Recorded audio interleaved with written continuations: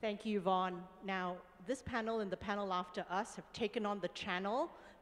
We are going to be high energy. Alejandro has promises he's going to deliver some insight you have not heard so far this day. And the panel after us is then going to continue that same passion. Firstly, just to acknowledge that David Craig was going to join us. Unfortunately, he caught COVID last night, so we've sent him back to his bed early in the morning in the UK. This panel is about nature-based solutions. Now, nature-based solutions are actions to protect, sustainably manage, or restore natural ecosystems to address really societal challenges. They can be carbon-based that tackle climate change, or they can be non-carbon-based to tackle some other challenges like food and water security or disaster risk reduction. They're an important part of our overall discussion today about how do we meet our net zero targets. They're needed if we want to get to limiting warming to no more than 1.5 degrees. And they're also important in addressing some of the biodiversity loss that we are now facing. To tie it back to where Ravi had started us this morning, this is a topic particularly pertinent for Asia, where a lot of the opportunities for nature-based solutions actually reside across Asia Pacific, and our panelists will cover some of that.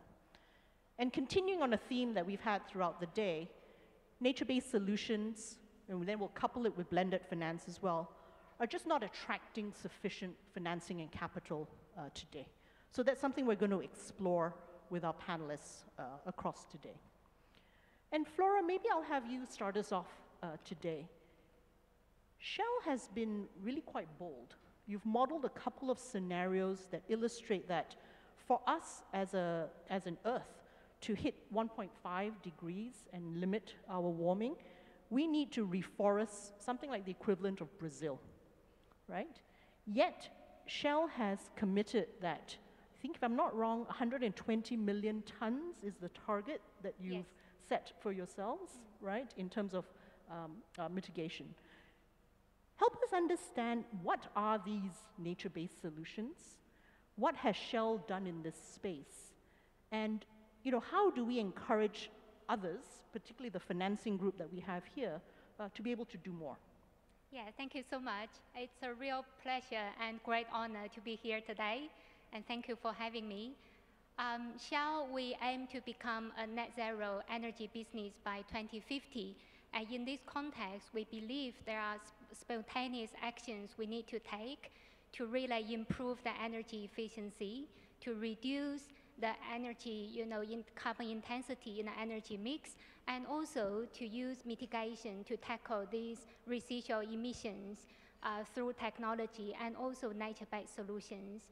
So in this context, nature-based solutions, we make an estimation to use around 120 million tonnes per annum carbon credits from nature-based solutions by 2030 to primarily mitigate the emissions from hard-to-abate sectors in our Scope 3, which actually occupies around 90% of our total carbon net footprint. And back to 2016, that number is around 1.7 gigaton. So it's a big challenge ahead of us. And from that perspective, back to 2018, Shell was one of the very first companies to make a commitment to invest into nature-based solutions. So when I came to the position, honestly speaking, looking around, we were not very clear what that is really about and what can we do to really deliver that ambition. And sitting here today, I sense the hope and I genuinely feel motivated. All of us in this room share the similar vision, have the shared will and also commitment to make this happen. We're running against time to really tackle climate change. So what we do in NBS, in the nature-based solution space in Shell, since its inception, we have been building the portfolio and establish the team, develop our capabilities to be able to invest in nature-based projects.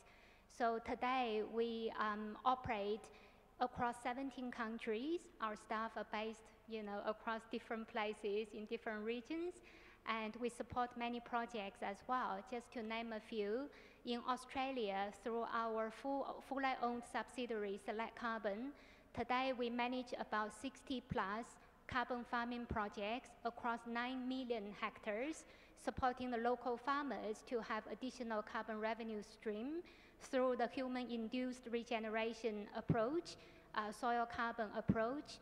And in China, we're working with our joint venture partner, Climate Bridge, to afforest and do grassland restoration projects across 1.5 million hectares. In Zambia, we support the work from Comako, which is a very, I call it inspirational social enterprise, who managed to aggregate more than 225,000 smallholding farmers across Zambia to work on avoided deforestation and smart agriculture projects. And by working together with them, we support their efforts to expand their existing projects to another 65,000 smallholding farmers. And Senegal, we are working on a 4,700 hectares mangrove plantation together with WeForest, an international landscape restoration NGO. So all in all, I guess from my perspective, nature has the potential to really help us to tackle climate change. It is our obligation to work together, collaborate, to find that solution to really unleash nature's potential. As I said, we're running against time. It is about real action and real impact. Excellent. The Minister from Egypt this morning pushed us towards implementation, and I guess, Flora, this is the way Shell is implementing today, real actual projects across different types of asset classes. Thank you. Alejandro, let me turn to you, and let's start to link blended finance and nature-based solutions, right? Earth Security has published a playbook, I believe, called the Blended Finance for NBS, right? Tell us a bit about what inspired this, right? Why did you put this playbook together? And, why do you feel this is an important thing to do? And what do you hope that by publishing this playbook, it sort of starts to catalyze across the world? Thank you, Diaan-Yi. But look, I'd say the two takeaways for me from this conference so far are, one, that we need templates. That was an amazing point, in order to scale. And we talk a lot about transactions, but what are those templates that are going to assure us that the money that we spend on design facilities and windows actually has the potential to create pipelines at scale, so that we stop thinking or talking about the fact that there isn't a pipeline and we start to talk about where that pipeline might be.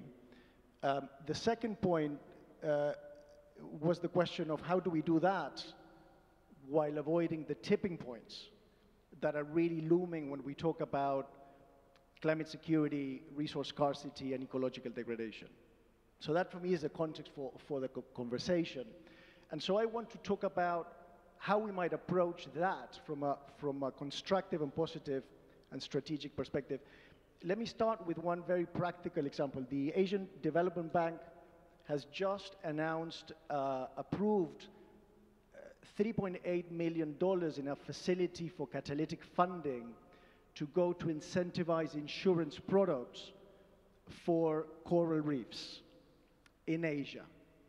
Why? Because coral reefs are more than proven to be a very effective line of defense for coastal communities, cities, infrastructure, power plants, anything that is on the coast to slow down extreme weather events. We work a lot with insurance companies in the Philippines, and I can tell you that insurers are already seeing that those extreme weather events that they thought were 1 in 100-year events are actually happening many times in a single year, which is completely challenging the way they underwrite products. And so the reality check is that we're actually losing all the coral reefs in Asia, right? And this must be familiar to you. I mean, we are losing the coral reefs. So why is it that insurers are not queuing up to take some of these products to market? Because it makes so much sense. And part of that is that these products actually don't exist yet, and they don't conform to the way in which insurers do business, and in particular in Asia, where the insurance penetration is actually quite low in some countries. And so in order for this to succeed at scale, you know, we have an amazing example of coral insurance from NGOs in Mesoamerica, in Mexico, that we all keep talking about, this one transaction, and it happened in 2016, right? And so when we engage with all these actors and we talk about, well, how might we scale this up, we actually don't have a template to scale that up. And so our proposal is for the template for insurance of corals, in this very specific example, that will only work at scale if insurers find a way for the insurance clients to pay for the premium and embed that into their business models, or for municipalities, governments, or other donors to pay for the performance outcomes in ways that can be deployed across everywhere where you have coral reefs protecting communities. And so finally, I'd say, for this point, you know, the question, and the question for us today, and for the incredible leadership that the Monetary Authority of Singapore is showing with this conversation even, is how do we also take that catalytic capital to scale? And that $3.8 million, that is not much, what is the potential? What is the potential for Singapore to think about this value proposition for the insurance industry in a climate stress scenario, which is very real, in the entire coral triangle, right? So if I can just give one or two more examples. Can I do that? Yeah, yeah, but you link it back to the playbook. Yeah, no, this is what, this little introduction to set the scene Yes, of corals in Asia, yes. Which is very concrete. So I'd say the abundance of nature in Asia is not going to last forever. You know, the current rates of loss and overdraw of nature are incredible. You know, the countries and companies are over-consuming natural resources and accelerating this tipping point. So we've done an analysis, and very much drawing on Convergence, leading work in this space, and we've asked how many of all the transactions that John was talking about at the beginning, how many of those are nature-based? And we found that is really less than 5% of overall deals and transactions, partly because of the lack of these templates. So UBS, Optimus Maya recently talked about, just before, was talking about the work we're doing with them on mangroves. So I want to give another example that is very practical to Asia, and I want to talk about Indonesia. Just Indonesia's cloud forests. You know what cloud forests are? These montane, high-altitude tropical rainforests that have clouds more than 70% of the time. They're capturing fog. They're sending the water downstream. Only these forests in Indonesia are sequestering 24 million tons of carbon equivalent per year. That's a carbon market play, yeah? Going back to the playbook. But the carbon that is already locked in and stored in those forests is enormous. And the carbon market is not going to give us a financial instrument to preserve that. Now, if Indonesia lost its cloud forests, that is the equivalent of 9 times the entire national emissions profile per year for Indonesia. So losing those forests means that Indonesia will never achieve its NDC targets, and that means that there will be no net zero transition in Indonesia. And so we need other parts of the playbook to finance the carbon that is already stored in these forests, and that may be some of the sovereign bonds or issuances, debt swaps, or you know, some of these other instruments that were talked about, including sustainability-linked loans of companies that are starting to set biodiversity KPIs as part of their financing. Now, to me, the most mind-blowing part of this is that 50% of Indonesia's hydropower capacity, its capacity to produce electricity through a low-carbon hydro, depends on the water coming down from those cloud forests, according to our data. And out of the 7 dams that are in the pipeline for Indonesia today, that many of you may be financing, 6 of those 7 depend on those cloud forests for their long-term resilience. So you begin to see how even in those infrastructure investment deals, and what may be infrastructure bonds, what may be ways of putting a nature KPI on those deals, is actually pretty fundamental to the performance of those investments over the next 20 years. I mean, I'm not talking about the future generations 100 years from now. So back to, why did we, on the one hand, develop the playbook on what are the options for nature-based solutions, but why are we then bringing all this data and strategy to the table as we try to guide where do we go from here? It's because we need to radically increase the amount of blended finance that is available, but we also need to have new templates that tell us where are these potential deals that will preserve these natural assets.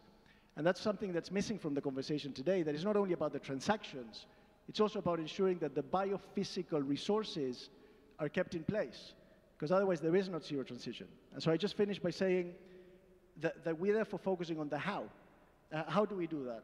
And the three needs I see on the one hand is to grow the comfort of public financial institutions and private investors, the majority of which are not involved in these deals today, on what do these deals look like, understand the deals and understand those pathways to scale, and then finally, in our experience, also increase the mutual understanding between these sectors that have completely different cultures of investment decision-making to really understand how do they fit together and what might be some of those common goals that they could pursue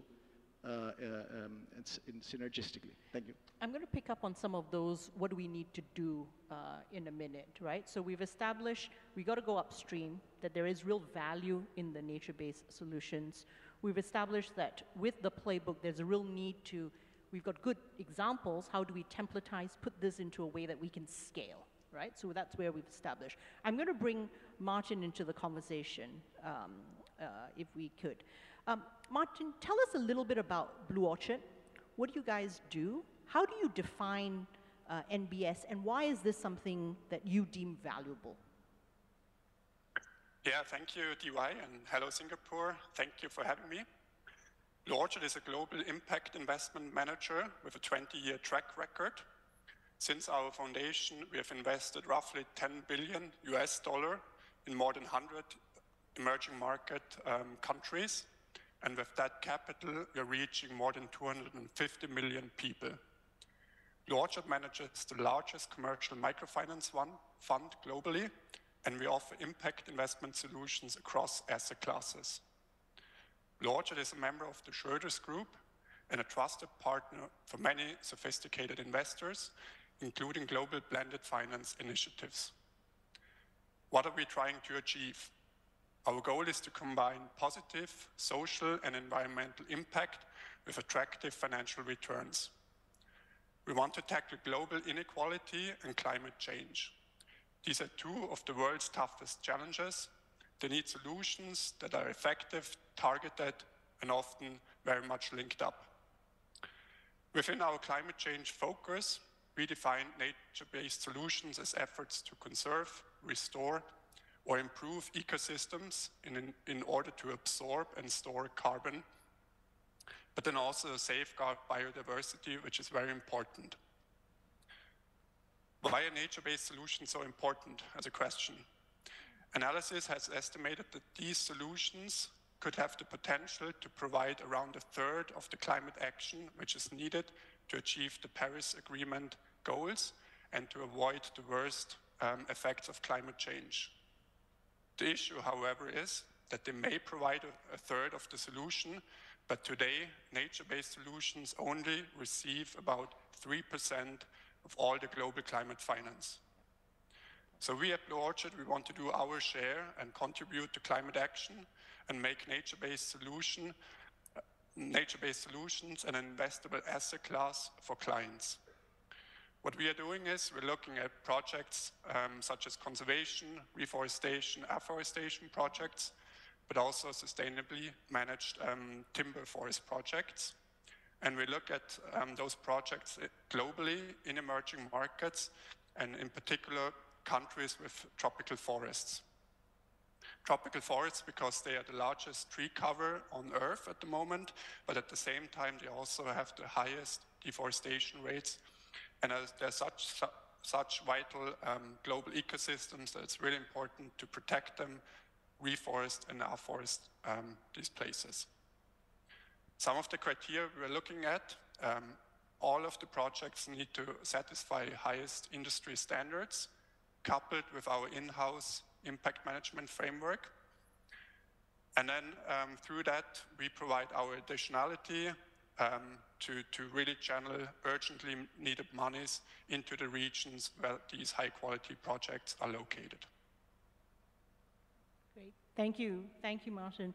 And Kevin, help us tie some of this together, right? We've got, clarity that nature-based solutions are important, right? You've got folks here who are investing and structuring product around it, right?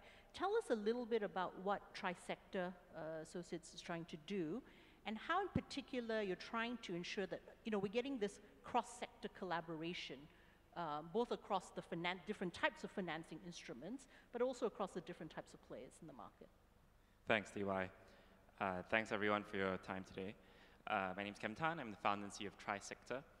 Trisector, I think of us as the personal trainers, essentially, for governments, philanthropies, and the private sector. And what we try to do is turn the why into the how by filling the structuring gap in making these things happen. Oftentimes, we have different folks come to us from these sides of the table with 3 questions. They ask, so I've heard about this blended finance thing. What is it actually? Second, given my particular problem, which blended finance structure is the one that's right for me? And third, if we're going to do a blended finance structure, how do I make the value proposition make sense to either the government or philanthropy, or if you're philanthropy, then to the private sector on the other side of the table? So we were set up about 5 years ago with the help of the Economic Development Board of Singapore, together with some local financial leaders. And what we do is we help to build these new muscles and try and unwind some of the muscle memory of working in a single silo towards working together. We are set up as a non-profit here so that we can be sort of the honest broker, but also because we see that there's a real need for Asian-focused models given the different types of context in this place.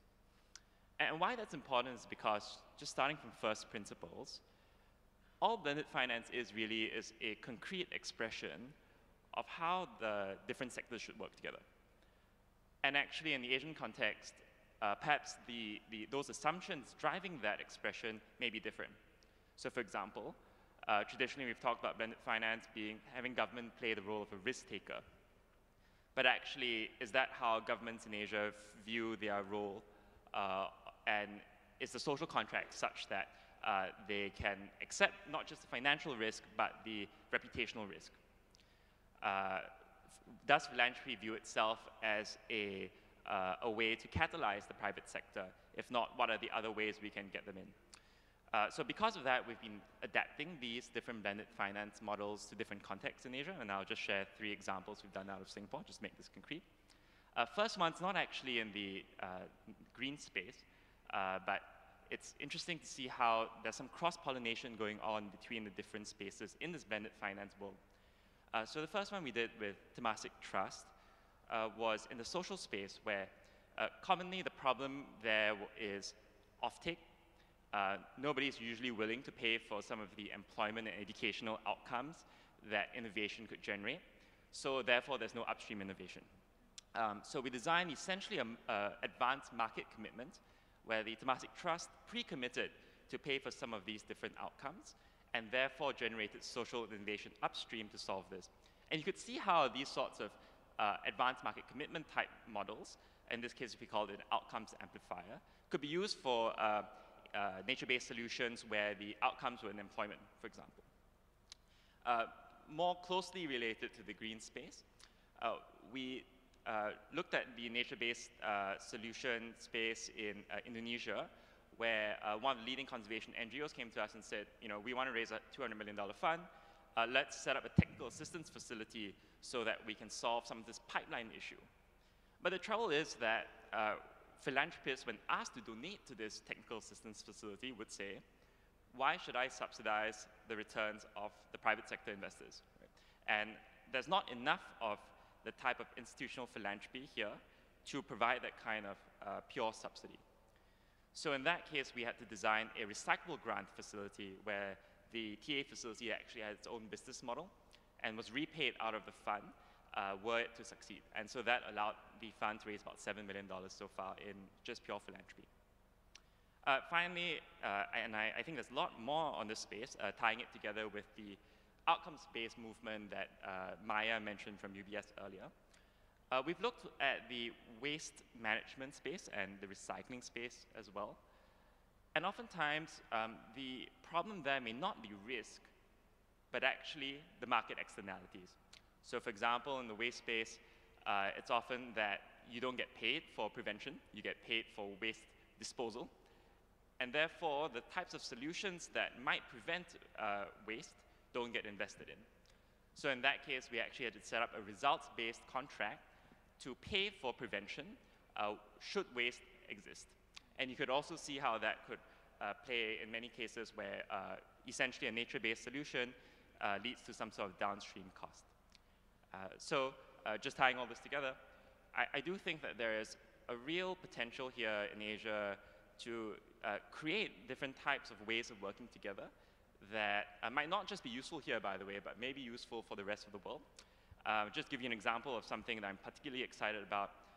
Earlier this year, the World Bank launched a $150 million rhino bond in which basically investors are repaid for the conservation of rhinos. And I think that that was very interesting because so far we've talked about blended finance as a way only to crowd in more private capital. So it's very much a resource mobilization play. But actually, I think that that example showed that there can be other reasons and other benefits of doing blended finance beyond pure resource mobilization.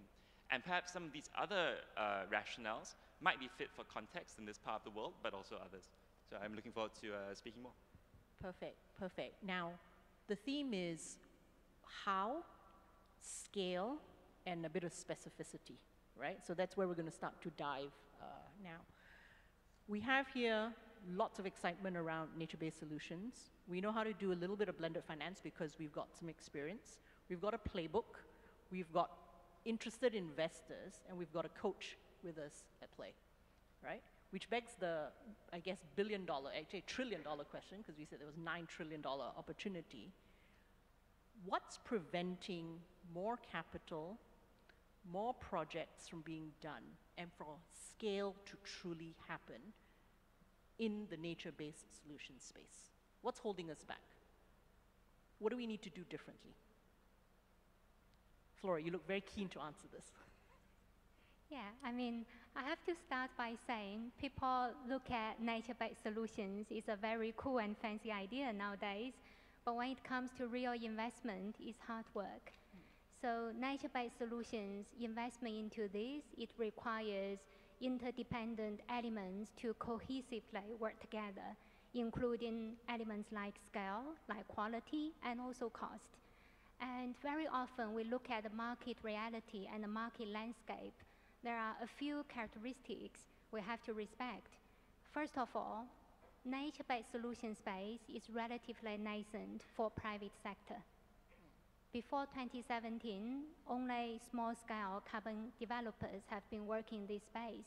It has been really contributed and dominated by public service sectors for long.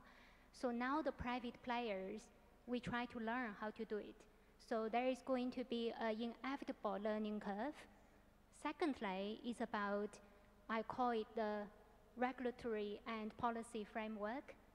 It desires more clarity, certainty, and stability to incentivize more investment into this space. And very often for private investors, it's about expected risks and rewards, understanding of roles and responsibilities, imagine value chain, try to create value while we manage risk. when it comes to nature-based solutions, I have to say we're still trying to find that ultimate clarity of all of this. Thirdly, if I may, that's about a recognized gap in the market, which is more around the development and implementation skills and capacity. You need people and organizations to really help you to deliver these projects. I have to say, I respect all of the numbers. The percentage allocated to nature-based solutions has to be better and larger. Yes, I get that. But compared to 3-4 years ago, there is abundant amount of capital in the market which is willing to be invested into nature-based solution space. However, very often, you couldn't find that capable developer to help you to really spend this money in a credible and sustainable way. And for a corporate investor, that credible business model matters. If I invest, I want to make sure I see through what type of results, I manage risk well, I deliver impact in a sustainable way. So how to really address this capability gap is also a big, challenge ahead of us. So that's why I feel I'm honored to be in the panel with Kevin, and you're working on building that muscle, which is very important. And last but not least, if I may just use the opportunity here, is also about the opinion-rich environment. Nature-based solution space is very opinion-rich. You hear a lot of good views and noises from time to time. That's why I keep talking about real action and real impact. We get started, be willing to learn from doing, and be willing to evolve over time. Yeah. Okay. Thank you. Thank you. Kevin, you were nodding your head intensely as Flora was speaking. Did you want to add to where Flora's going, right? Which is, it's hard, we're building capabilities, and that's exactly kind of where you're going. What else do we need to really kind of, turbocharge action in the nature-based solution space?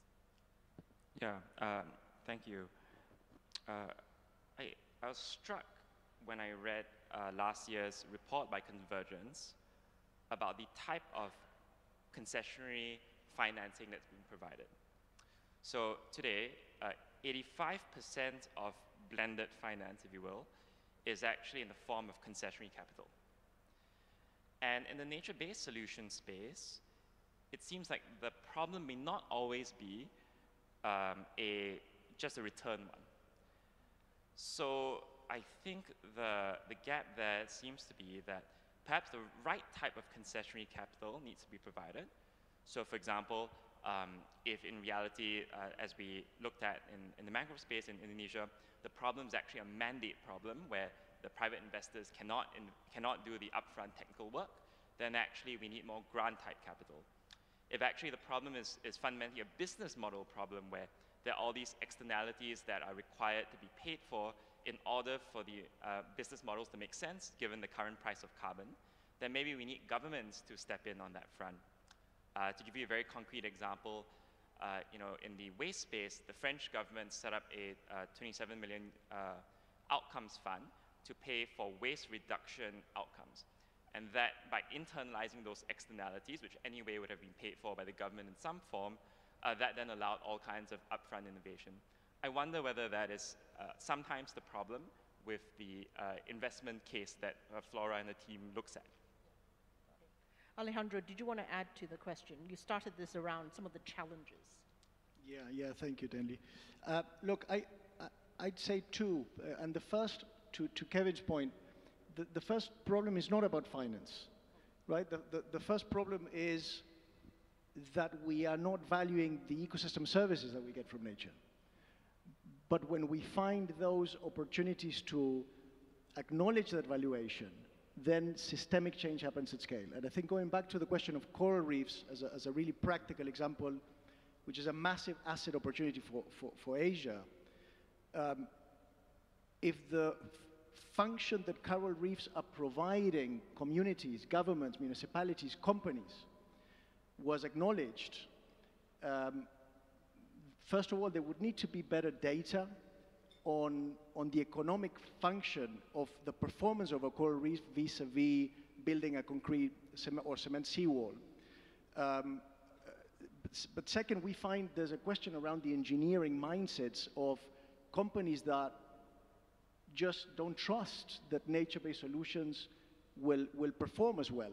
And so the blended finance space usually talks about not just risk, but also risk perception in projects that may not be more risky, but we need to change those opportunities. And so, you know, if we have those models of companies that use the data and prove the point, then finance just flows in, because the question we find with insurers, for example, is if we can show which of their clients is willing to pay for an innovative product, the product will be automatically there. This is what insurers do.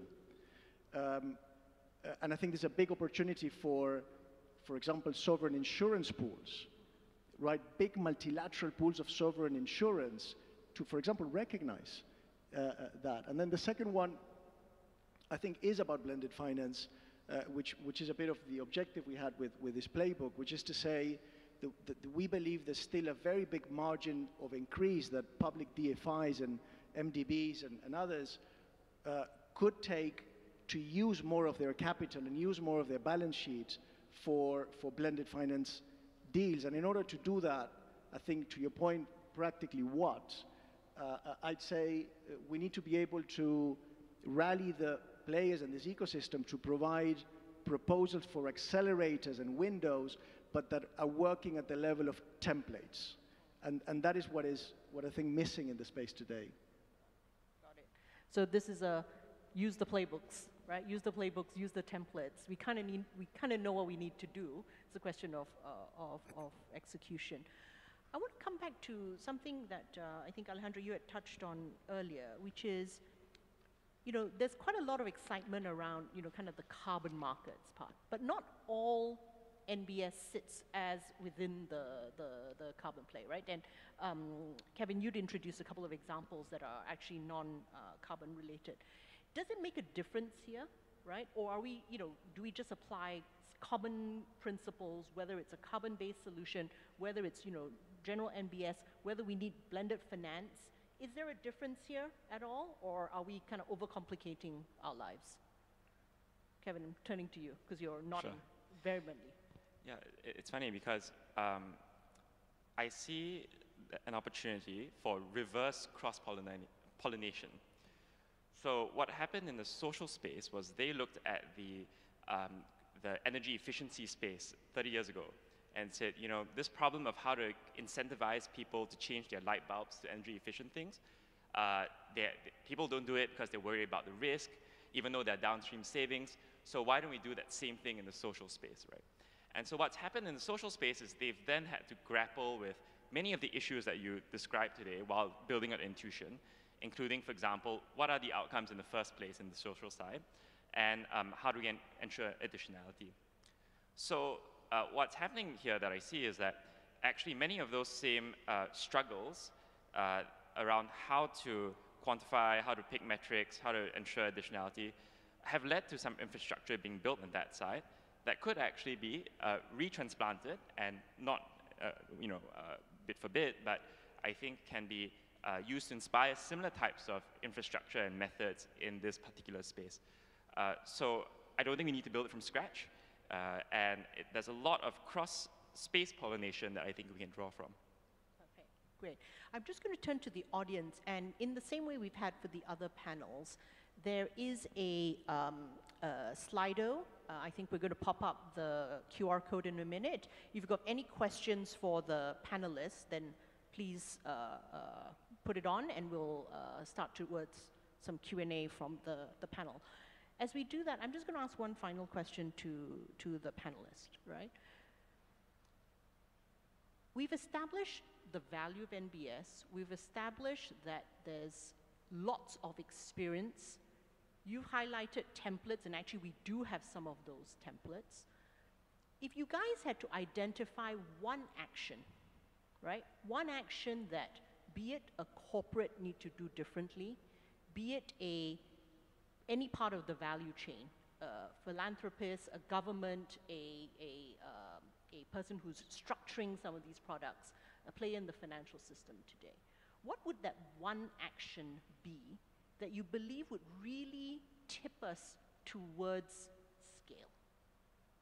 Right? You're all nodding, so I'm thinking we all have answers to this, right? Kevin, I'm going to let you go first. Sure, thanks. I think it would be to internalize the externalities from using especially ODA, but also government funds. So I read that about only 2% of ODA budgets today are used for mobilizing private capital. Yeah. I think if we channeled some of those things which are already being used to pay for downstream costs into incentivizing these upstream solutions, that would make things like NBS a lot more viable. Perfect. Good. Flora, shall I come to you and then I'm going to go to Martin? Yeah. So I will stick to the corporate's perspective. I would like to see all the corporates to embed nature into your investment philosophy and embed nature's risks and opportunities into your decision-making protocols. That has a significant power to actually enable what your normal activities can entail from nature perspective. Yeah. Okay, great. Martin, the one action that you'd love to see any play in the ecosystem take today? Yeah, maybe I'll link this back to the question that we discussed before. What are some of the hurdles for more capital flowing? Why is not more capital flowing into this space? And I fully agree that this is a nascent asset class, but it's also an asset class that is very much characterized by long-term time horizons, right? We're talking about trees, for example, or other biological growth cycles, which can often be 20, 30, 40 years. And so I think the one action which would really help bring more capital into this space is commitment towards longer-term capital, patient capital that can really support over such longer periods of time. I think this is really one of the key aspects to scale up investments into nature-based solutions. Okay, thank you. Alejandro, what's your one action? Yeah, we've got some interesting questions coming up on screen. Yeah, I can see that. Look, I would say to pick one, but the first thing to say is that nature is made of carbon. Right? So these are not completely separate topics. And I think what is in the minds of many of you today is really, can we use Southeast Asia's forest to transition to net zero, right? As a carbon play. And I think that's not the way to think about it for a variety of reasons, you know, that have to do with reputational risk, permanence, and all sorts of other things that we can discuss at another time. I think what is very important is to see natural capital as something that both sequesters carbon, as well as provides other services that are fundamental to long-term investments in any of the investment portfolios that you currently have in Asia.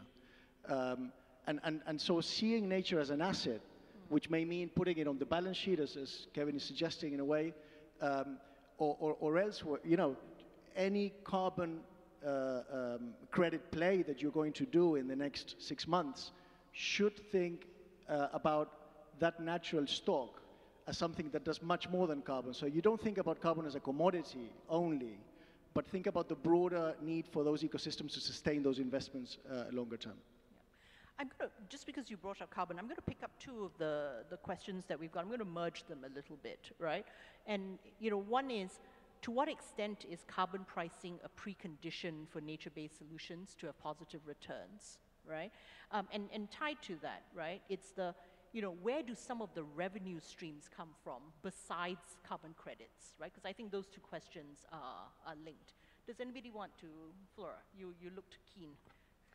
Yeah, I mean, carbon credits, the price is a key deciding factor today because carbon credits is one of the, you know, mainstream instrument to make MBS investable asset today.